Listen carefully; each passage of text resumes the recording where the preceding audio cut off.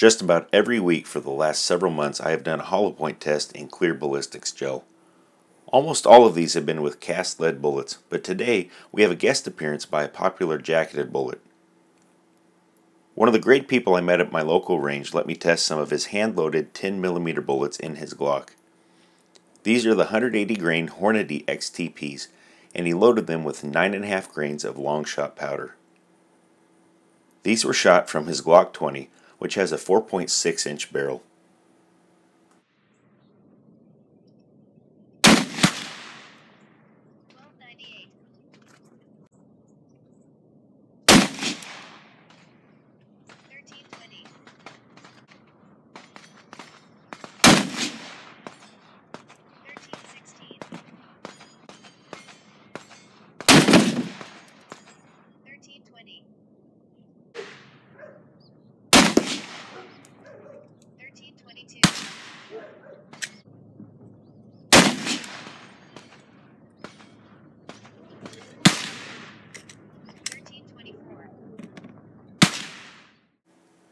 The average velocity for the 6 shots was 1,317 feet per second.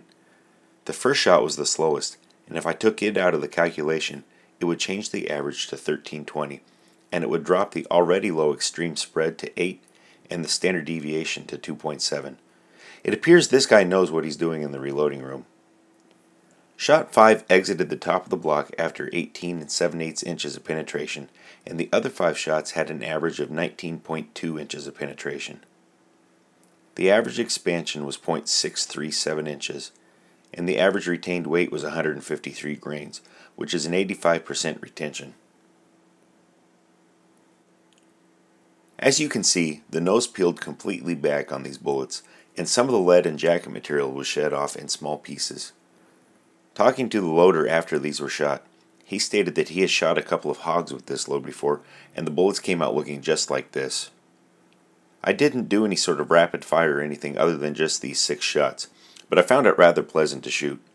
You can't hit a gun that comfortably carries 15 .40 caliber rounds that all have 693 foot-pounds of energy. That's the same muzzle energy as a 250 grain .44 bullet at just over 1,100 feet per second. I've received several requests to test a number of different jacketed hollow points, and while I would love to be able to do that, I just don't have a budget for it. For the next few tests, I am planning to use the hollow points I cast up for the 1911, and I'm excited to see how those perform. That's all for today.